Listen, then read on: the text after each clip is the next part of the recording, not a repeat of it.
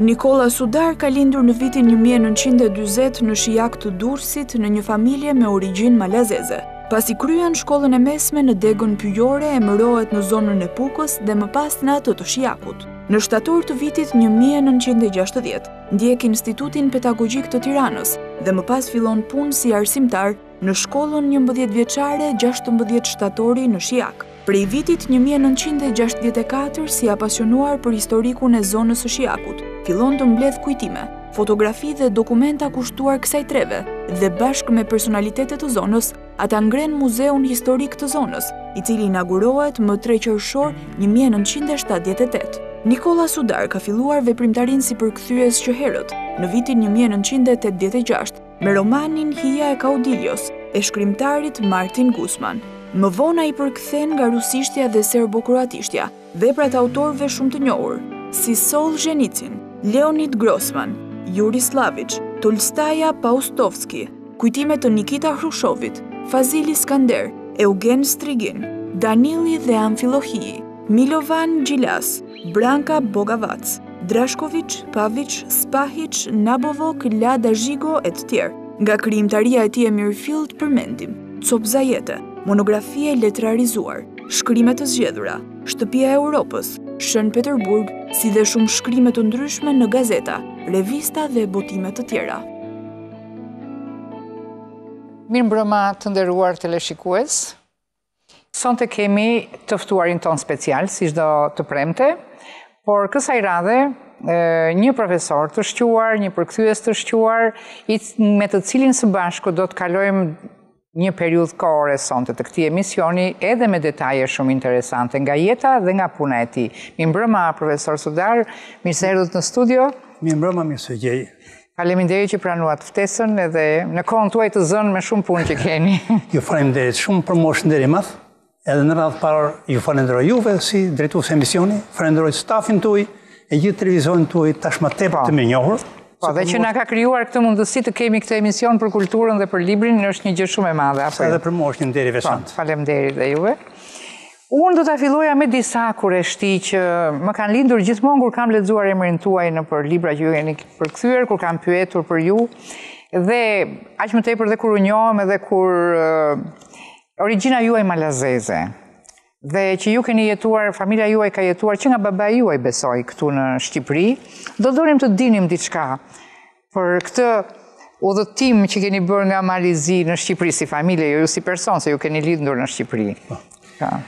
I matë, Petar Sudar, ishit malazez, jo me origjinë shqiptare. Me origjinë lindur, është me origjinë nga Malizi, nga Podgorica, por vetë si familje ka qenë shpëngulur në jug të Bosnjës, në qytetin Mostar. Kanë jetuar atje. Ka lindur i matë. Dhe që në moshë të vogël ai ka qenë i apasionuar mas si zanaci apo car. Edhe arriti ta perfeksionojë këtë profesion. Në mënyrë të veçantë, për 8 vjet me radhë ka qenë në qendër perandorisë në Vjenë. Në perandorinë austro-hungareze të asaj kohe.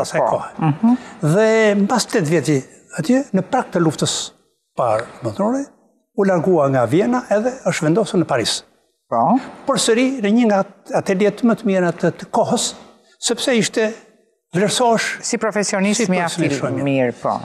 Edhe në Paris kanë jetë rreth 4 vjet, me të mbaruar lufta e parë botërore, kemi parasysh atë vrudhën e madh që mori jehona e revolucionit bolshevik në Rusi. Edhe i matë u përfshi me lëvizjen sindikale. Në Ballkan, në Maltëzi? Jo, në këtë rast në Paris. Ishte në Paris. Dhe prandaj u dërgua për të zhvilluar lëvizjen sindikale në vendin e tij. Në vendin e tij. Pikërisht u vendos në Cetinje. Këtë është, nuk do zgjatëm shumë se është një histori e gjatë me siguri. Me këtë, u zbulua nga policia, u arrestua dhe u dënuar rënd. Ai arriti të arratisej, fliste vitin 1921 edhe vendos në Shkodër. A vjen në Shkodër? Nga 1921 dhe 1924 ka jetuar në Shkodër. Edhe nga kujtimet e tij thotë mbaj mend burra shumë të shquar thotë të Shkodrës. Si im thot Vincent Pranushin. Ka qenë njohur mirë me Luj Gurakuqin, sepse ka qenë mik i ngushtë me djalin e tezës, Filip Zadrimin, tregtar, djalin e tezës së Luj Gurakuqit, me Hilmosin. Ka ndërë dhe në 1924 shpëngullu ka në Durrës, Dhe aty ka vazhdu aktivitetin e vetë. Ka punës të ti të profesionit ti, po? Interesant është fakti, flasim për vitet, kur zogu mori, vetë kuptohet, mori foqin. Kryoj mbretërinë, po? Po, dhe u bë dhe president. Apo jemi në 24? Flasim për 24, në fillim të vitit në 25, familja mbretërore e mori vesh se në Durrës që ka një profesionist i mirë, e shtu edhe uftua nga familja mbretërore për të vetë kuptohet për nevojat e të këpucë, sandal dhe për qisme. Edhe bini një kuriozitet një heri pa të thënë, kur ishte president, thëtë, qizme tuja, zoti, kërcasin shumë, ta nuk di që materiali për dorë, sa që kur dalë në korridor, e marin vesh në punë si që presidenti ka dalë në korridor. Ndej në 39-ën, pra, rrëth 14. Ka punuar pranë familje, ka punuar dhe me mbretërore. Pasaj me pushtimin e vendit, i qenë se i ma dinte 5 gjuhë huja, ishte njëri, dhe më thoni, i shkollum në mënyrë autodidakte, mund të them.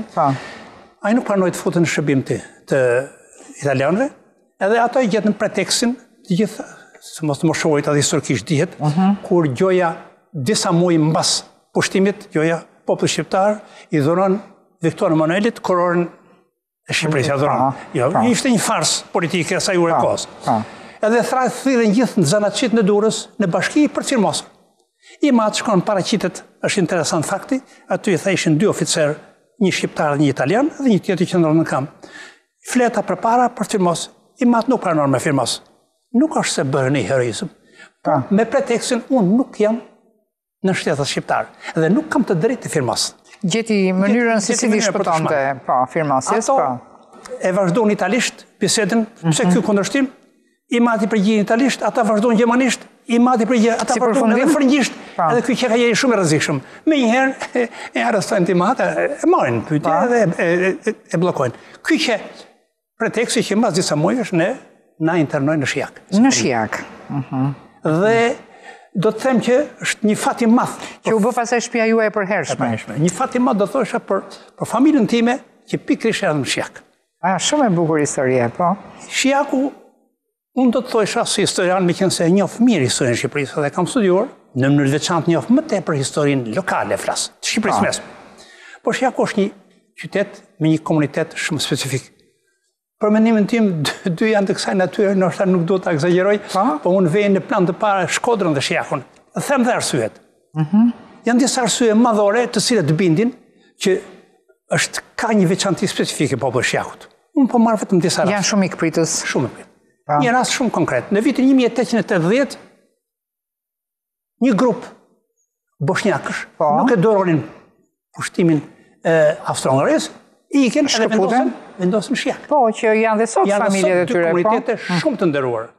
Ato njerëz punëtor, njerëz të mrekullueshëm nga të gjitha anët. Dhe u integruan me Shijakësit aty. Shumë mirë. Edhe populli i Shijakut u hapi dyrë, si thon fjalët. Dhe sot e kësaj dite askush kërku, ato u bën me tokë aty, u bën me prona, edhe askush s'u thot, s'u ka kërkuar. Jo, kanë jetuar në mënyrë paqësore ashtu është vërtet. Rast tjetër që unë kam jetuar vetë, mund të kem qenë 5-6 vjeç. Dyndjen e popullsisë Çame.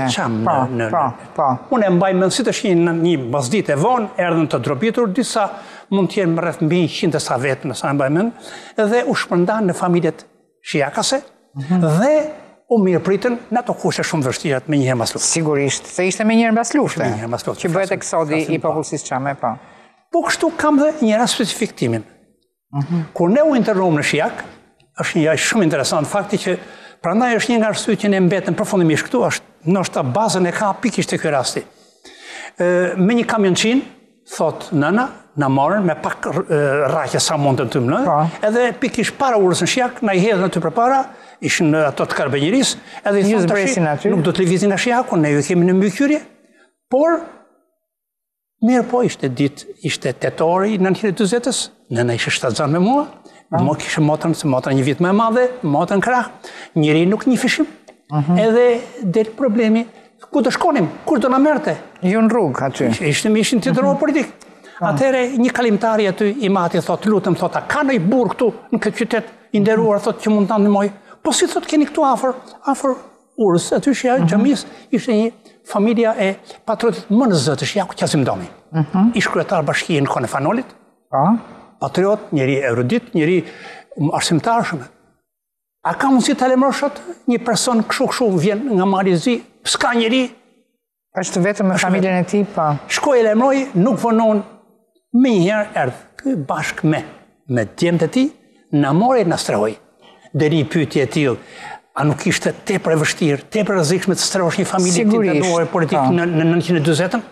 E ky ishte shjaku. Edhe çfarë bëri ky njeri? Bashkë me disa miq të tjerë që unë kam e quajtur përnderit i përmend, mësuesin e popullit Sulzalla, tregtarin shumë bamirës Cen Kruja, tregtarin tjetër Abdullah Gashi, berberin Ali Dashi, ishte atë kryepllakun e fshatit, Ibrahim Kërtalli, dhe Kost Toçi, një ustad dhe Dhimit e Dika, këta u mblodhen me qenë se bëpajt janë ndaluan punën, mos punonte, atëherë për 4 vjet me radhë, këta njerëz na kanë sjellë ushqime, na kanë sjellë veshje, na kanë sjellë diçka. Ju nuk mund të harroni gjithë jetën. Problemi është një detyrim i jashtëzakonshëm, prandaj më kujtohet i mat para vdekjes, midis e kalon një amanet. Do të shërbesh këtij vendi, nuk do largohesh asnjëherë prej këtu, e të shërbesh atje ku asnjë s'ka bërë gjë. Mbase kjo është një rasti. Pikërisht unë mora me historikun që s'e marr askush për para. Me muzeun që unë desha të flisnim pak për muzeun historik, se ju keni qenë pothuajse 20 vjet përgjegjësi i muzeut Qiakut, e keni bërë me duart tuaja dhe do doja të flisnim pak për muzeu. Muzeu, them drejtën, mas shumë peripecishë, më kujtohet një shok me përgjegjësi, por me shumë dashamirësi, thënë, s'kam vetë fshat nga jugu pa muze. Qiaku me historik interesant. Atje në Qiak. S'kishte muze. Ju ishit arsimtar ndërkohë. Unë isha arsimtar në atë kohë. Me gjithë u shkëputëm punum ca kohë në arkiv, mbledhëm dokumenta, edhe na u desh një punë e madhe, unë kam filluar 964, deri 978, 14 me që u ndërtua. Kemi mbledh material. Në gjithë zonën e Qiakut, në gjithë. Muzeu u ndërtu mbi bazën e ishte në prefekturës Qiakut. Që përfshinte Ndroqin, nga Ndroqi deri në Prez. Kjo ka qenë 64 katon dhe ka qenë dikur të prefekturës Qiakut, në prefekturës Qiakut. Kështu që dashje pa dashje duhet të kontrollosh gjithë kjo zonë. Dhe bëm një punë shumë të madhe për gullimet e edhe mund të them këtu që një punë kolosale, ose them mbështetje kryesore për mua ka qenë piktore merituar Agim Faja. Që punonte atje? Punoi, gjithë kohën ka qenë me mua edhe është marrë një, mund të themi që meritën jo vetëm thjesht për sistemimin e materialit të muzeut, po edhe ka dhënë një kontribut shumë të madh me shkrime, me vendosjen e materialit, me formulimin e përmbajtjes së stendave, edhe në mënyrë të veçantë. Po kështu kanë ndihmu edhe të tjerë, i vllajti, mësuesi shumë i nderuar Mustafa Faja. Edhe tjetër një arsimtar tjetër i cili edhe ky hapi një muze në fshat, e ndihmom një Besnik Llaftiu, vllai i deputetit të Petit Llaftiu, që nuk jeton sot. Dhe po kështu edhe një nga aktivistët më të mirë të muzeut që kam pasur në Aqiv Buka, me të cilët ishte grupi punës që ju punonit, bashkë me shumë veteranë. Me këtë do të përmendur disa nga njerëzit të cilët më kanë ndihmuar jashtëmase, mund të themi Xhamal Kruja, një ashtu aktivist i luftës, veteran, ka ndihmuar shumë, dhe Suleman Gallaj ishte drejtori i fermës së këtij aktivist. Do të ishin njerëz që e donin zonën e tyre dhe që ndihmuan shumë. Po kështu edhe të tjerë. Dhe u ndërtua dhe u krijuan në ndonjë ndërtesë që kishte komiteti komuna në atë kohë. Në atë kohë ajo ishte një rroba qepsi. U adoptu rroba qepsia, u bëm me një sallë të madhe, 19, mos e salla, me një hyrje ashtu, vetë kuptohet vesh busi aty, edhe me një zyrë të vogël, ku ishte dhe arkiva muzeut. Po, patjetër. Dhe them që muzeu gjatë 20 vjetëve, me qenë se përmendet, ka bërë një punë shumë të madhe, një punë shumë të madhe për evidentimin e traditave më të mira në gjitha sferat e jetës të zonës. Dhe them që kam parasysh konsideratat e 2 njerëzve të mëdhenj të fushës intelektuale, siç ka qenë, me qenë se sot nuk jetojnë në Dhimitër Shëteriqi, ai ka ardhur dhe kam betë shumë i kënaqur, vetë kuptohet me përmasat dhe mundësitë që kishim. Edhe profesor Alex Buda, i cili ka ardhur disa herë, i kishte shumë kënaqësi të vinte, sepse ai kishte shumë misi edhe me piktorin Agim Faja. Edhe vinte e shikonte muzeun. Edhe bisedonim, edhe ne kanë ndihmuar shumë. Po kështu një ndihmë do të thoshe shumë të madhe për ngritjen e muzeut, kanë dhënë shokën durrës në mënyrë të veçantë arkeologu i paharruar Vagjel Toçi, drejtori i Muzeut Arkeologjik Durrësit. Njëri i jashtëzakonshëm. Ju ndihmoi juve shumë. Ai vuri gjithçka në dispozitiv, gjithçka dispononte drejtoria e muzeve në Durrës, ai vuri në pasion për të një muze që u inauguru me 3 qershor 1978. Pas shumë vjetë pune, po. Shumë vjetë pune, ditën ku mbash Kongresi i Gruas në Durrës. E lidhni edhe me këtë me të grave. Një pyetje, muzeu ekziston më? Fatkeq muzeu nuk ekziston më, po pse? Sepse i doli pronari. I doli pronari Rrabaqepsisë? Jo, Rrabaqepsisë. Pronari tokës e pa, i tokës. E pra, jo muzeu, i doli... Muzeu ishte, një ndërtesë, një kaçe ishte, nuk ishte në ndërtesë. I doli tokës? Po, i doli, po. Edhe kështu, si që e përhon në gjitha drejtimet, edhe kështu i doli, kështu pronari... Po gjithë materialet që ju këshit punuar? Materialet muzeut në pasaj, unë i kalova tek shkolla lidhje prezenit. Shkolla të veçare, lidhje prezenit aty, për fatkeq. U zhdukën? Ato u zhdukën, edhe do të thoja që në këtë drejtim është një përgjegjësi e madhe e ishtë drejtuese të asaj shkolle. Që nuk do të ishin sepse ishin materiale unikale, që nuk do të ishin. Megjithatë, koha. Gjëra që në këtë Shqipërinë tonë kanë ndodhur shpesh herë. Unë fola diçka për Shijakun, po do të përmend 2 konsiderata të njerëzve të shquar të historisë së popullit tonë. Bajram Curri, e ka njohur shumë i Shijakut, ka thënë një fjalë shumë të madhe. Shijaku për mua është marrësia madhe e Shqipërisë mesme. Shko vlerësonte. Kurse i madhi Fanol, kur ka bërë karakteristikat e qyteteve, ndërtje ka thënë, a ke dëgjuar për burrat e dheut, me trimërinë të Skënderbeut, për burrat ju zjen gjaku, zë një shok nga Shijaku. Në atë poezinë e tij të famshme që ka karakterizuar popullatën shqiptare sipas krahinave. Po e shikoj që ju keni një dashuri shumë të madhe dhe është krejtësisht e mbështetur në jetën tuaj. Do t'i rikthehesha pak jetës tuaj në fillim. Më duket se në biografinë tuaj kur bisedonim, baba juaj pastaj megjithëse ishte në moshë jo të re, shkoi dhe partizan. Jo, s'ka problem, e rikujtojmë pak sepse desha edhe të pyesja këtë. Megjithëse ju përfshi në luftën nacionale shqiptare, juve nga shteti më pas, ju trajtuat si familje, nuk u vlerësua kjo. Flasim në ato vite, flasim është të bëj një lloj koincidence këtu. Mund ta përmendi që këtë ka qenë në Mosgabom Korriku 44-s. Një avion anglez kalon mbi Shijak dhe hedh fletushka, siç propagandistik. Unë fëmijë 4-5 vjeç e morën fletushka dronën në shtëpi. Komanda gjermane s'kishte mbaruar lufta, Komanda gjermane dha urën të mbledhin gjithë fletushën në qytet. Edhe tek ne erdhi pikërisht një oficer me ja 2 ushtarë, sepse e konstatuar që mund të ishte. Edhe gjetën fletushkën, edhe ai ishte oficer, unë ju nxe foli shik, më thonë kujtohen se mos sigurisht, se po bënin veprimtari. I mati kthehet në gjermanisht. Ai u hapit, ishte oficer austriak. Po ju tha zotëri, tha, unë kam jetuar në Vjenë, tha. Sa? Kam jetuar 8 vjet në Vjenë. Ashtu e nxori një fotografi. Urdhna, kush është kjo? Babai tha, kjo është fina njëri. Ai ishte kishte qenë lokali i gjyqit këtij oficeri, një koincidencë e çuditshme. Edhe vërtet shumë e çuditshme, po. Fillon muhabetin ata ishte njëri i butë oficer tokë. Do të thënë ajo, le të themi legjenda urbane shqiptare që kur binte austriak ky gjermani nuk ishte aq i keq. Është e vërtetë. Është e vërtetë. Ai duke kaluar nëpër kushinën sa ngushtë ishme, i pa një par çizme shumë të bukura. I mat tha, ata çizme kisha menduar që t'jap komandanti i partizanit të fusë në Shijak, se pritë shërimi. Ishte ditë e fundit. Ai mori. A mund t'je provoj, tha, herë Petër, tha? Provoj, tha, bëj provoj, i vinin të manë. A mund t'je marrë meri, tha? Mirë, po a i bërë një gjest shumë humanist. U morë vesh që babaj dinte shumë mirë gjermanisht, dhe u vendos komandë gjermane që gjatë tërheqjes ta merte me vete. A i erdhë, mes natë ka qenë, i tha, herë Petër, i tha, tha, këshu është puna, komandë të marrë, pra ndaj bëqë mosik.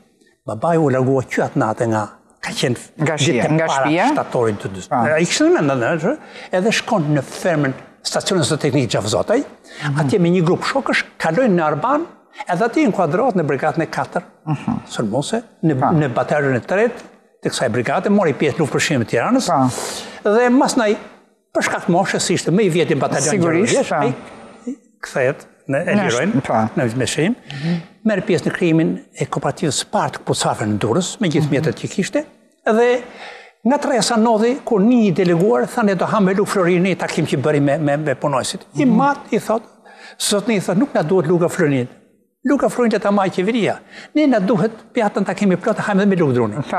Kjo të shtiu i u marë për keq, sikur gjoja, ne nuk e mbajmë premtijet, u lind një kontradikt, i matë ka qenë nga natyre e qikë, dhe zemrak, nuk para fante, dhe nga përdzone, thotë, ti thot edhe, u morë vesh pasaj që ka qenë dhe këpësari familje. Mbretërore, po. U kryu legjenda dhe na prezu në Shijak, përsëri u këthë në Durrës. Se ishit në Durrës ndërkohë.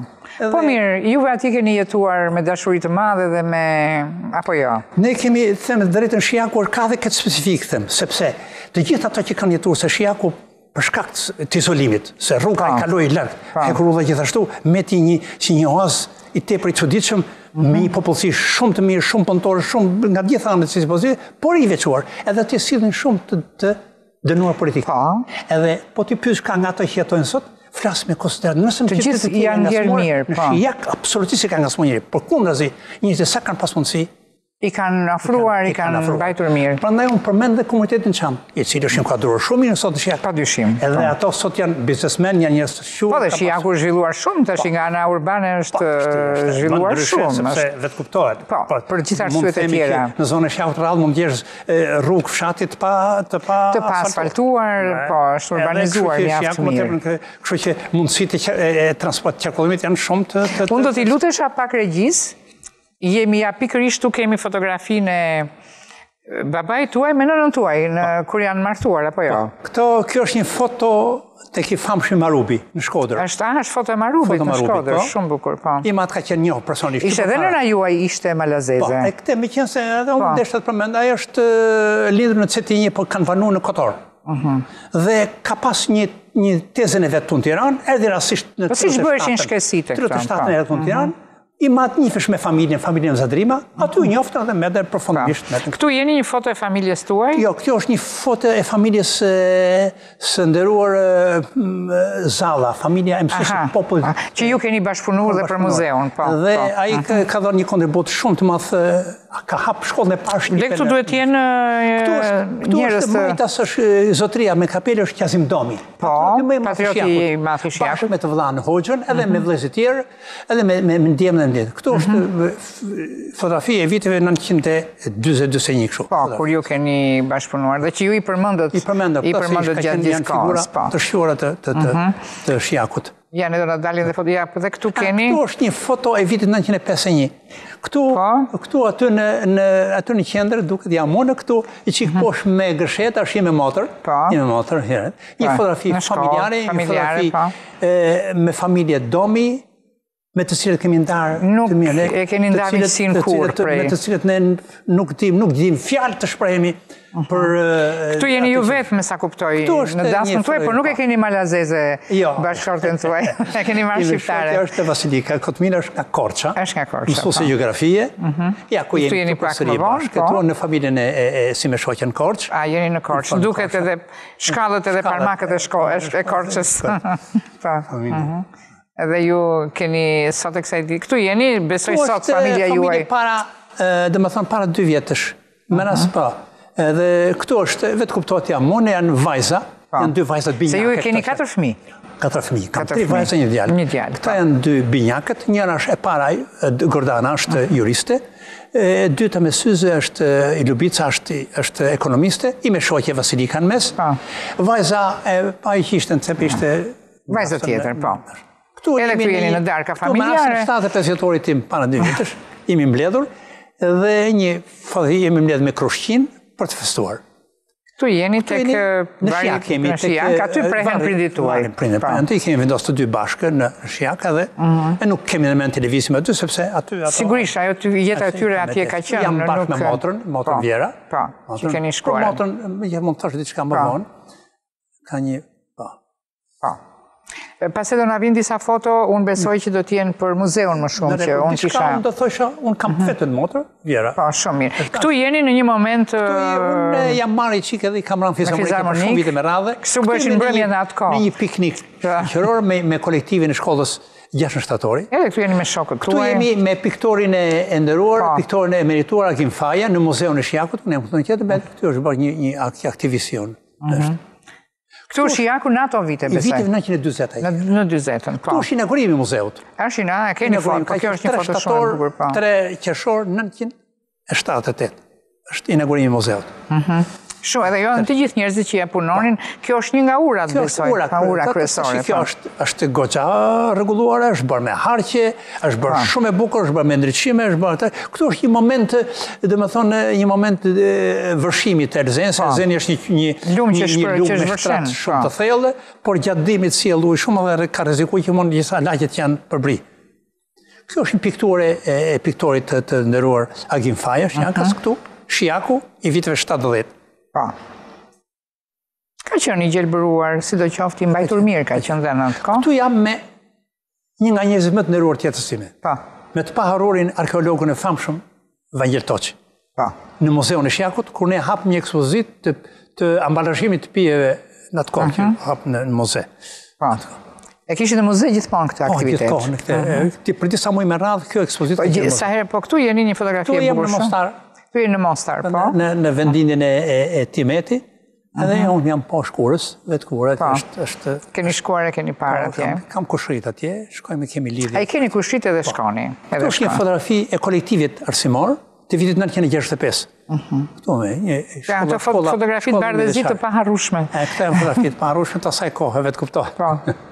Tani bëjmë shumë, i bëjmë në celular dhe edhe në largohen qastet. Po, kemi, personeli arsimori asaj kohë. Po, unë tash i në kaluan shumë shpejt o minutat e pjesës parë. Unë desha të shtoj dhe diçka, po përmendat punën të me motë vera. Të vetëm që kam të afër. Po keni një motër tuaj? Sot është një vetë me masë unë, që ka arsyesh nësore. Ajo ka marru ekonomikun, edhe është martuar këtu në Shqip, në Tiranë, nuk ka fëmijë. Jeni bashkë gjithmonë. Jeni bashkë gjithmonë. Raportet i kemi pas shumë të mira, e vërtet i kemi shumë të mira. Është një fat shumë i madh që jeni gjithë historia jetësuar është ka një fund të bukur. Ka një fund të bukur. Do të ndjekim një hapësirë të vogël publicitare, do të rikthehemi në studio.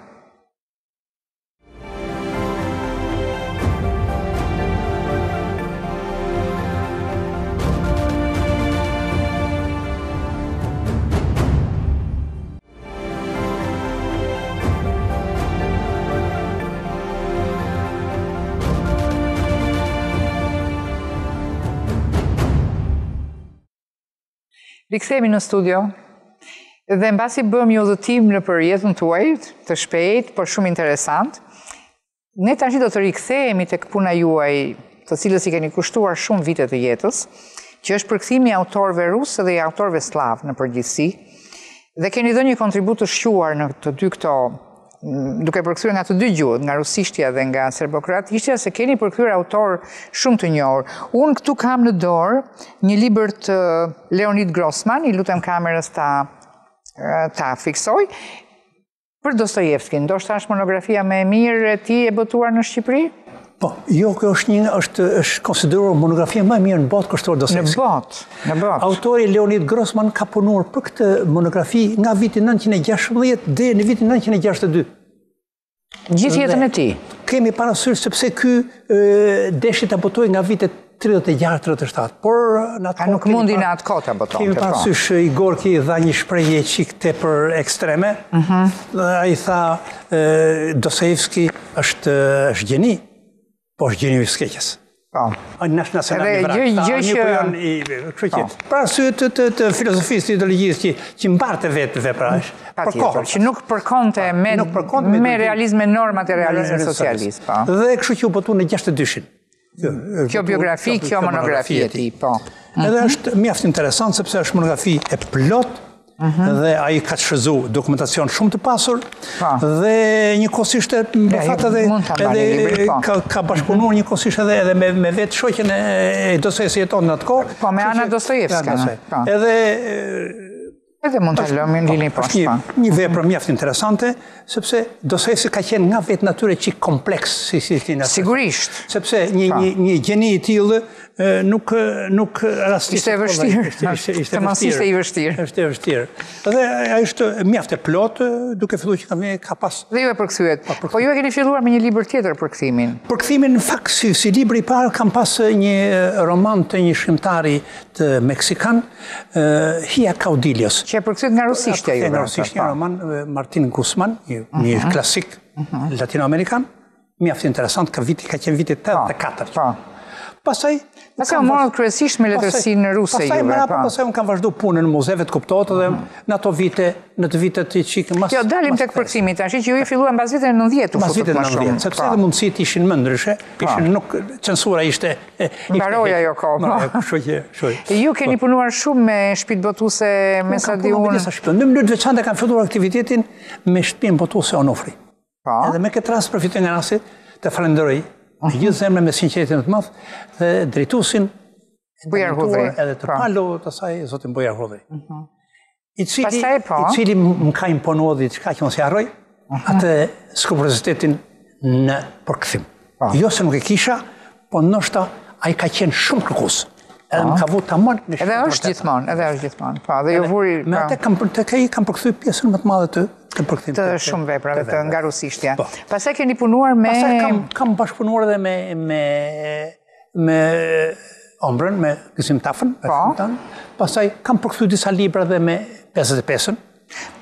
Edhe me bota shqiptare, zotin Kujtim Gjoni, kam bashkëpunuar disa nga librat në ashtu. Unë ju mbaj mend shumë gjatë edhe me shtëpinë botuese Fanoli. Tashti, prej disa vitesh, po. Me bashkëpunim në mënyrë shumë të suksesshëm të thosha mendimim, me njeriu tepër të veçantë dhe tepër dashamirës edhe mjaft objektive, zotin Recep Pinta. Nuk i them këtë për t'ia bërë keq. Jo, padyshim. Është një bashkëpunim i mrekullueshëm. Ai edhe më ka ndihmuar jashtëmase, më ka vlerësuar. Ashtu si edhe zë buja se përmenda. Po, si të gjithë botuesit. Ju keni përkthyer, madje ju keni përkthyer veprat e Solxhenicinit me... Tashti, mu më bëri shumë përshtypje besimi që pat zoti Recep të cilë prandaj jam shumë i njoftës, kur më dha Solxhenicinin. Unë kam nusja djalit, është ruse. E djalit tuaj? Djali është në Londër, është pedagog atë, kam doktor i shkencave, pedagog në universitet, edhe kur e mori vesh ajo që unë të përkthej, më tha në guxim shumë i madh. Sepse tregonte rastin e një përkthyese suedeze, e cila kishte studiuar në Moskë, edhe kur erdhi problemi, hoi dorë nga përkthimi i Solxhenicit. Aq i vështirë. Ju, më tepër për teleshikuesit, cilat vepra të Solxhenicinit ju përkthyer? Të Solxhenicit unë kam përkthyer të shiflas unë, që janë në... Jo, s'ka gjë, nuk është se ju i mbani mend. Ivan Denisovicin. Një ditë nga jeta e Ivan Denisovicit, po. Që jep një panoram të këtë trajtimit të kuptohet në burg të dënuar politik të asaj kohe. Dhe pasaj më ka bërë shumë përshtypje dhe më ka përqyj jashtëmase, një roman, që është roman tepër i mrekullueshëm të thoshe. Atëherë keni përkthyer dhe librin e Solxhenicit, Pavioni Kancerozve. Është një me atë ka marrë çmimin Nobel, që është drejta në vit. Ai e mori me atë. Edhe ky roman është botuar jashtë Rusisë, sepse ju dërguar shtëpisë botuese në Francë. Jo në Rusi një herë, po mirë bota siç ishte shtëpi botuese nuk e pranon. Ata nuk e pranon. Jashtë. Jo kisha një ide që kështë dërguar në Francë fillimisht, po. Edhe atje u botua. Atje u botua në Francë, edhe pat një honë shumë të madhe. Edhe pat një kundërvënie të theksuar për shkak të përmbajtjes. Kuptohet, ajo detyrua pasaj u nxor jashtë, u quajte ekse, thënë. E nxorën jashtë Bashkimin Sovjetik. Keni përkthyer dhe autore të tjera ruse, por njëkohësisht edhe Paustovskin është një nga... Po më falë, edhe shtëpia Matrionës ka dalë këto ditë. Po, mund ta marrim atë. Matrionës ka dalë këto ditë në qarkullim. Ja tregoj unë kamerën si ta tregoj, se është një botim shumë i bukur. Ju lutem pak këtë libri. Është një botim shumë i bukur i shtëpisë botuese Fanoli, përkthyer nga ju, shtëpia e Matrionës. Është interesant sepse ai ka tematikën e ditës, tematikën e njerëz të thjeshtë, edhe pikërisht këtë do thosha që ajo me atë thjeshtësinë që karakterizon vetë autorin, me atë gjuhë shumë të pasur. Ai ka ndoshta edhe zhargonin çik. Pra është ai në gjithë veprat e tij, ai është shumë i kohës, jo vetëm në formë, por në përmbajtje. E kur them në përmbajtje, i referon në gjuhës. Një njohës jashtëzakonisht i mirë i gjuhës ruse, një njohës i gjuhës popullit, e gjuhës popullit thjesht. Prandaj është një nga librat interesant të veçantë të tij. Ai ka është përmbledhje me tregime, bile fillon me këtë shtëpinë, me këtë shtëpi e Matrionës, një grua e thjeshtë, e grua shumë dashamirëse, e grua shumë bamirëse, e sakrifikuar në gjithçka për njerëzit, ajo pat fatkesin sepse nuk pati fëmijë, vdisi fëmijët, megjithatë ky njeriu braktis nga regjimi në asaj kohe, u la pa pension, jetonte si mundte me të pa kopsh që kishte, njëkohësisht tregon dhe pa njerëzore të njerëzve të cilët nga momente duhet të përfitojnë nga butësia dhe nga dashëmërësia e këtyre njerëzve, siç ishte rasti i Matronës. Po është një tipike i njeriu të shumë të vuajtur, të sinqertë, njeriu tipik nga shtresa e varfër. Ka edhe mjaft tregime tjera, për shembull në një tregim aty në stacionin Koçetovka, aty ishte interesant, thonte punën e një stacioni hekullore edhe në periudhën e luftës. Domethënë ka tregime shumë të bukura nga jeta ruse asaj kohe, po. Edhe për një aty drejtues, një oficer që ishte aty edhe arreston një thjesht nga ana vizuale, kujton se mos është armik, arrestot, edhe mi herë sigurimi e merë në këte, edhe kur interesohet, këtë thonë se kështë të vënd interesohet, sepse kemi marrë ne, edhe pendohet gjatë gjithë jetës për këtë veprim që bëri. Kuptim, pse ky njeriu atë. Pra, janë është letargjësia ruse me gjithë këto përshkrimet e situatave të ndryshme njerëzore. Unë do ndaloja pak në një kontribut tuaj të veçantë që keni dhënë në përkthim letërsisë slave. Le të themi nga letërsisë sërbe, letërsisë malazeze, letërsisë kroate, pak përkthyse kanë bërë në Shqipëri, pak shpjegatuese kanë bërë, dhe do doja të flisim pak për autor. Këtu kemi këtë Lada Zhigon që është kroate, që është një që ka fituar çmimin evropian para disa vjetësh, dhe prandaj është përkthyer. Kemi Pavić, kemi Drašković, kemi Bogavac, pra kemi disa autor që ju I keni përkthyer nga serbo-kroatishtja. Dhe do doja, po para se ju të thoni se për secilin nga ata, do doja të thoshja këtë gjë që unë e quaj kontribut, sepse ne njohim gjithë vendet e Ballkanit, ne njohim shumë I letërsinë e Europës, e të botës, njohim edhe japonezët, njohim shumë pak njëri tjetrin. Dhe prandaj e quaj një kontribut të madh të shtëpisë botuese që I boton këtë autor dhe ju si përkthyes. Themi drejtën e një paradoks I tillë, jo thakë se ekziston edhe sot për fat keq. Arsyet është nuk të them arsyet, po një realitet I tillë është. Po nuk e njoftë tjetrin, nuk mund ta sta vlerësosh. Nuk e di. Sa që qëndron në dy sikame, një në një tjetër në kështu. Letërsia është një urë që neve na. Edhe është ajo shprehja e madhe që thotë atje ku politika çalonta, kultura futet pa dogan, pa vështirësi. Edhe pikërisht një aspekt I kësaj është edhe letërsia. Megjithatë do të themi që shumë pak bëhet. Po të flasim dhe për shembull në Serbi sot njohin shumë pak autor. Në mënyrë Kadaren njohin, flasim edhe kryesisht Kadaren. Edhe ato disa nga veprat, pak veprat e tij. Jo të gjitha. Kurse po kështu edhe këtu tek ne, nuk flas vetëm për në Serbi, po edhe në Malzi, edhe në megjithëse Maqedoni, Kroaci, po. Pranisht vendet jugoslave. Edhe ju vetë kuptohet ku flasim edhe sot në Rusi shumë pak me Prishtinë Kadares, edhe Kongol në një nga këto që mund të jetë përkthyer, pak një, po flasim për vendet që kemi kemi fqinje. Edhe ndoshta ky lloj paradoksi duhet pahen që unë do të thoja, mendoj unë të shti, thjesht nuk jam I atij rangu që t'jap në mendim kush e di. Jo, ne po bisedojmë për libra, juve I njihni ose I njihni ju nuk I njeh. Kulturës e jona. Do thoja do të krijonte një lloj komisioni ndërshtetëror në aspektin e kulturës të paktën për të koordinuar veprimtaritë. Po mund të gjenden në mënyra të ndryshme për të nxitur përkthimin. Për letërsinë flasim. Për shembull, një iniciativë shumë interesante është edhe e zotit Recep Hida, kur dy nga këto vepra për shembull, këto janë të projektit të Europa Kreative, ai ka fituar në projekt. Ka fituar në projekt. Lada Zhigo, edhe njëkohësisht edhe romani tjetër, edhe përmbledhje me tregime I Eugen Spahić, Koka për të këto të dy autorët, së shpejti punë ditësh, do të jenë në Tiranë. Do të jenë në Tiranë, do bëhet promovimi I librave të tyre, të dy libra, Ruleta edhe Koka për të mëtëri. Lada Zhigo është kroate. Lada Zhigo kroate. Eugen Spahić është malazez. Unë në shumë mund të themë diçka dhe për majtën këtyre veprave. Jo, ne të flasim, si të do shëroni juve, për do me thënë... Ju keni bërë një listë autorës që mendoni që janë shumë interesant në...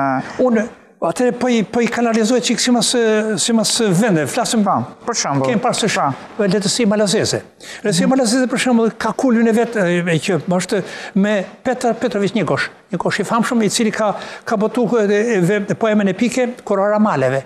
Është shumë interesante se ai është si klasik I tyre. Është klasik I tyre. Edhe kurse kur përmendën këtë zotin Eugen Spahić, është shkrimtar rreth 50-ave, shkrimtar mjaft i ri, edhe ka bërë disa vepra, për shembull, dhe Djemtë e Hansenit, Koka Promturi, masallaj ka bërë edhe një cikël tjetër. Është një shkrimtar i rëndësishëm në Maltëzi, po. Edhe unë do të thosha ky është një shkrimtar, një analist, një psikolog i veçantë, një lloj, domethënë ndjek rrugën shumë të suksesshme të Cvajgut. Do të thosh një Cvajg malazez. Tu po bëjmë një ndërhyrje të vogël. Ka pak ndikim nga letërsia austriake, gjermane? Në anën e analizës psikologjike të personazheve të tij. Edhe njëkohësisht ka një gjuhë shumë të pasur, edhe ka një gjuhë shumë të pasur, njëkohësisht edhe shumë të thjeshtë. Të komunikueshme për lexuesin. Të komunikueshme për lexuesin. Thash. Po kështu unë kam përkthyer edhe nga letërsia, po me Titon, nga Gjilasi. Gjilasi ka qenë një personalitet i Milovan Gjilas. Kujtime për Titon, si e kam njohur Titon, thotë ai. Si e kam njohur Titon, ai ka bërë dhe vepra tjera, të cilat janë përkthyer në shqip. Bisedë me Stalinin, kujtime të një revolucionari e tjerë. Po që janë dhe shumë interesante për të njohur Jugosllavinë asaj kohe. Sepse ky ka qenë personalitet, ka qenë, mund të thosh, deri diku dhe krau i djathtas i Titos. Doli kundërshtar i Titos, u arrestu, u burgos, pat konsekvencët e veta si të kohës. Shkrimtar tjetër Andrej Nikolaidis. Ky është malazez. Malazez është ky, po dhe ka botuar romane si Katedralja, Nuk jam gabim apo di dhe shqip Nikolaidis? Më duket se di shqip. Flet edhe shqip. Mundet. Është një tjetër një shkrimtare në moshë, aja, datinit 36, Bosilka Pushiq, ka fillu të shkruaj nga 73, aja ka romanet, balonat, si ta luaj martesën, edhe mi gjitha shumë interesant, ka trilogjinë, Portokallën në Helmet, një trilogji shumë interesante. Këtu ka ardhe edhe, ka një kohës promovu edhe librin e vetë një shkrimtar malazez, Mirash Martinović, unë jam njoft me të, autori i romanit Teuta, roman shumë interesant, i botuar në Prishtinë, ku flet për mbretëreshën Ilirë Teuta. Ja ka kushtuar sa një roman mjaft interesant, ka gjetë burime arkivore, ka gjetë burime, flasëm dhe gjeta arkeologjike, ka shfrytzuar dhe ka një roman mjaft interesant të këtij. Po kështu vim tek letërsia kroate. Letërsia kroate, përmendim Lajta Zhigon, kjo shkrimtare kontemporane, por ato të kanë autor të mëdhenj si Kërlezha, Miroslav Kërlezha, i cili ka përmbledhje poetike, ka njëkohësisht edhe romanet, ka botu njëkohësisht edhe kështu pjesë teatrale, Zotit Galimbajev në Agoni, prozën romanet Flamojt, Kthimi Filip Latinovicit, Nuk u fit arsyes, janë romanet e tillë të përmendur. Dhe ka bërë shumë edhe për identitetin kroat. Është një nga shkrimtar shumë patriot, një njoft. Shkrimtar tjetër, po kështu i kësaj, domethënë, kategorie i këtij niveli të mirë, po. Ivo Andrić. Patjetër, i famshëm. Ai ka aktivitete ka zhvilluar tepër në Serbi. Ai ka për shembull Kronika Travnikut. Po, janë librat e tij të famshëm. Librat e tij, Gruaja mbi shkëmbë, edhe në vitin 61 ka marrë çmimin Nobel. Po.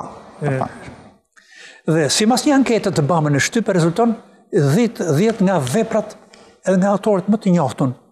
Pak sipas ankesës së Shtypit, nuk është gjë absolute, po fundi ajo disa sondazhe që bëhen her pas here. Sipas kësaj ankete rezulton që romani, për shembull, nuk e përmendoj sikun, Mesha Selimović, ky është me origjinë Dervishi dhe vdekja. Dervishi Boshnjaka ka bërë aktivitete në Serbi shumë, po me origjinë boshnjake. Ka Dervishi dhe vdekja dhe Kështjella. Njëkohësisht është kjo 10 që të futet edhe Kronika Travnikut në 10 autorët e mirë të botës që duhet lexuar. Të ish Jugosllavisë.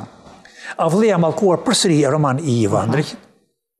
Ka nga romani Oskar Daviçov, një shkrimtar. Po, nëse nuk ka nevojë të i përmendim të gjithë, po në rregull, futen shqiponët fluturojnë. Ishte një thjesht të thuash një panoramë e shkrimtarëve. MNZ, po që ka vdek para 2-3 vjetësh, është shkrimtari më i Milorad Pavić. Ai është shkrimtar. E kemi përkthyer dhe ne këtu. E keni përkthyer juve, po. Është përkthyer, është histori të tmerrshme dashurie, është një roman, një përmbledhje me tregime e tij, roman një përmbledhje shumë interesante, i që ka kalon në surrealizëm, po një surrealizëm shumë të këndshëm, edhe me fjalë që të manë gjithkohë në tension. Edhe ka një gjuhë shumë të pasur, është vlerësuar shumë, është përkthyer në shumë gjuhë të botës ky si autor. Do me thënë, le të themi që vendet e gjuhëve slave në rajonin tonë të Ballkanit kanë autor të mirë dhe mjaft të vlerësuar. Mjaft të vlerësuar. Profesor, desha të kalojmë në një moment tjetër, shumë interesant jetës tuaj, por që lidhet me letërsinë tashmë. Juve jeni dhe dekoruar dhe keni marrë medalje nga shoqata ruse, nga ambasada ruse, desha të flisnim pak për këtë gjë. Mund të na i shpjegoni pak këtë? Me rastin 75 vjetore të ditëlindjes sime, para 2 vjetësh. Para 2 vjetësh pikërisht. Para 2 vjetësh. Edhe lidhe shkrimtarëve të Rusisë, nisur ndoshta nga kontributi me qenë se jam marrë me përkthyme edhe të mjaft autorëve, duke përmendet ju Paustovski, një nga shkrimtarët më të mirë që njeh jo Rusia, por edhe bota. Kjo është diploma apo dekorata? Kë ju dhanë ata juve? Ata dhanë dekoratën, njëkohësisht diplomën. Po, i lutem kamerën si shikoj dhe dekoratën dhe diplomën. Dekorata është nga lidhja shkrimtarëve, edhe diploma është për besnikëri ndaj gjuhës ruse. Gjuhës ruse, po shumë bukur. Unë kam parasysh një këshill të pedagogut tim të mrekullueshëm, zotit Jorgji Doksani, që kur ishim student, besnikëri, thonë 3 herë na. Ndaj gjuhës. Ndaj gjuhës. Ndaj gjuhës. Bani çmos që para të përshtateni pa cënuar, jo vetëm përmajten, pa dhe formën, e të dyja gjuhëve. Ishte këshilla e veçante e profesor Jorgji Doksanit. Po, që i shërben të gjithë përkthyesve. Edhe pikërisht ndoshta nga kjo, meqense se edhe autori Solzhenitsyn është një autor tepër i vështirë, unë jam mundu ta përkthej. Këtu është një fotografi që ju keni marrë, apo jo? Kjo është fotografi në ambasadë. Po, kjo është momenti i dekorimit, po. Po, këtu jeni me botusin tuaj, me botusin e zotin Recep. Shumë interesant. Dhe është momenti në ambasadë, në pritje që është bërë për juve. Një pritje që organizoi ambasada me rasti një feste. Këtu e me zotin Recep. Po, shumë bukur. Edhe kështu që këtu duhet të jeni në... Unë kam shoqëruar një delegacion në vitin e 2002, një delegacion në Kazan të Rusisë, organizuar një simpozium. Që keni përkthyer në gjuhën ruse. Edhe isha përkthyese, këtu është një foto para monumentit të Zhukovit në Moskë. Ata i ruanin, nuk i kanë rrëzuar, ose i kanë të luftës, i quajnë Zhukovin e quajnë të luftës, po. Këtu jeni me Lena Kadaren, një fotografi e bukur, po. Me qenë se unë kam përkthyer tek zonja Bogavac 2 intervistat e Ismailit, të cilat ata i vlerësojnë shumë. Po. Këtu është, po. Sa që kështu që ju kanë nderuar në këtë gjuhë që ju keni përkthyer të fotografi. Zbatoi porosinë e Ministrisë Kulturës dhe bëni orë ceremoninë, për të cilën unë jam shumë mirë. Marr me mend, po. Sepse është një ndjenjë veçantë, do thosha jo vetëm për thjesht për mua, vetë kuptohet, ma atribuohet mua, por njëkohësisht edhe sepse një autor i madh është Solzhenitsyn, pak a shumë i bë i njohur edhe lexuesve shqiptar. Sigurisht, Paustovski, të gjithë autorët që ju keni përkthyer nga gjuha ruse. Të nderojnë vendin edhe jo vetëm aty, jo vetëm vetveten si autor të mëdhenj, por njëkohësisht vendin ku përkthehen. Profesor, ju jeni një europian i vërtet, sepse i përkisni disa gjuhëve, disa kombeve, por doni më shumë Shqipërinë, ku keni jetuar edhe ku keni. Dhe unë do ta mbyllja të emisionin ton me një përshëndetje që ju i bëni qytetit të Shijakut, se ju e keni dhe keni shkruar dhe libër për Shijakun, dhe librin, por do të lexojmë një pjesë nga Sobzajete. Janë kushtuar Shijakut një periudhë nga viti 1944 deri në 2007, këtë periudhë që ju keni shkruar.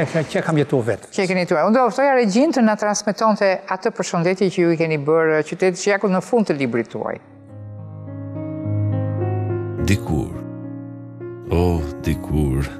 Sa ngjarje të këndshme apo të hidhura, të gëzueshme apo të dhimbshme fshihen pas kësaj fjale që si emëruesi përbashkët përshkon tër harkun kohor për më së 6 dekadash. Që nga ajo dikur e deri më sot kanë rrjedhur shumë ujëra, të kulluara apo të turbullta, por që në perceptimin e tyre kanë krijuar atë shtresë jetësore e cila përbën domethënien e saj. Pikërisht në këto momente nostalgjie, në këtë vorbull të mendimeve pafund, natyrshëm dominojnë ato më pikantet. Si konkluzioni tyre, shtrohen pyetje të qëndësishme. Vallë, si e jetuam jetën? A e kryem si duhet misionin kryesor të saj? Sa gjurmë lam në mendjen dhe zemrën e njerëzve më të dashur dhe të shijakasve të nderuar? sa dashuri u falem atyre dhe sa hidërime u shkaktuam, gjatë kësaj jete kaq të vështirë, por edhe me çaste lumturie në të. Këtë mision fisnik u lëm në radhë të parë fëmijëve tanë të shtrenjtë, u lëm miqve dhe bashkëqytetarëve tanë të paharruar, kudo qofshin ata. Përshëndetja shumë e ndjerë, profesor Sudari. Besoj se të gjithë miqtë tuaj në Shijak emocionohen kur do ta dëgjojnë apo kur e lexojnë. Një gjë shumë e bukur. Unë jam shumë i lumtur që arritët të kishit të mundësi ta transmetonit. Më vjen shumë mirë që ishit sot në studio dhe do të jeni përsëri sigurisht në punë të tjera tuajat. Dhe ju falenderoj, ju uroj ditë të mbar, sonte tani jemi mbrëmje, po ju uroj punë të mbar në ditët e tjera që vijojnë. Edhe unë në këtë rast ju falenderoj edhe një herë nga zemra. Po, faleminderit. Për këtë nder të veçantë që më bët ju. Edhe njëkohësisht me këtë rast të më lejoni, desha të përshëndes Shijakun tim të mrekullueshëm. Po, patjetër. Atë komunitet të jashtëzakonshëm, të cilët unë e kam respektuar edhe do të respektoj sa të jem gjallë. Një kënaqësi shumë e madhe kur e dëgjojmë nga ju. Faleminderit dhe mirupafshim. Faleminderit për ju.